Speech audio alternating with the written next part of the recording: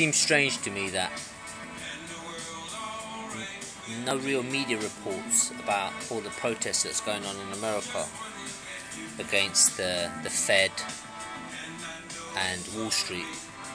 You know, these bankers rape the world, and the media is just not accepting the fact that people aren't feeling it no more. They don't want centralized banks. They don't want quantitative easing. They don't want more money printed. They don't want government telling them, you know, that we've got to pay for the elite raping us. They're raping us. They're taking all the money. They're getting all the benefits. This money isn't disappearing. Money doesn't disappear overnight.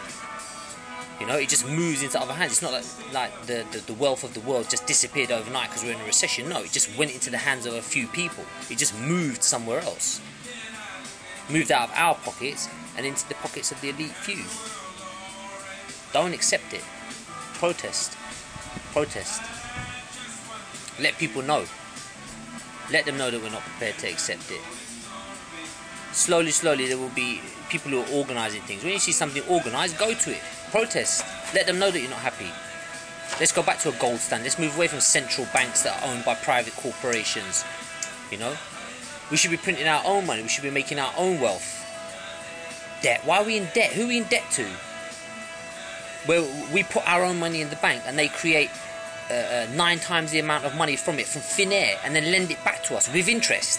And then we're supposed to bail them out and pay them back for that. Nah.